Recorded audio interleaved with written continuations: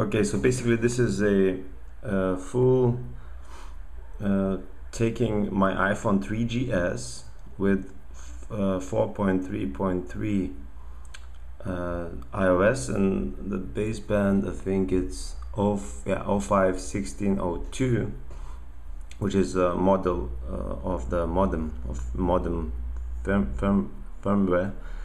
and downloading Red Snow, choosing also having a 433 changed or tweaked file,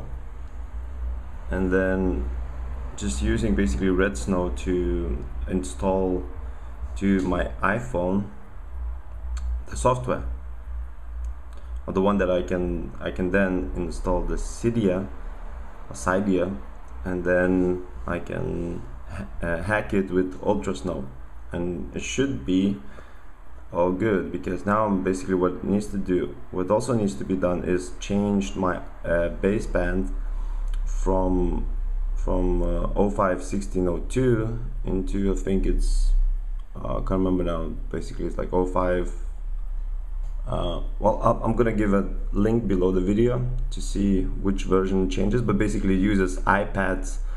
a baseband that you can use Ultra Snow in Cydia. You can use Ultra Snow to hack the iPhone. Alright, so here's the whole process. It's actually like takes about 10 minutes, maybe 5-10 minutes, you know, with the downloading files and so on, if you have a good internet connection. And then you can also choose this funny logo that will be basically a bitten pineapple. So it shows basically that Apple is bitten, or it's hacked.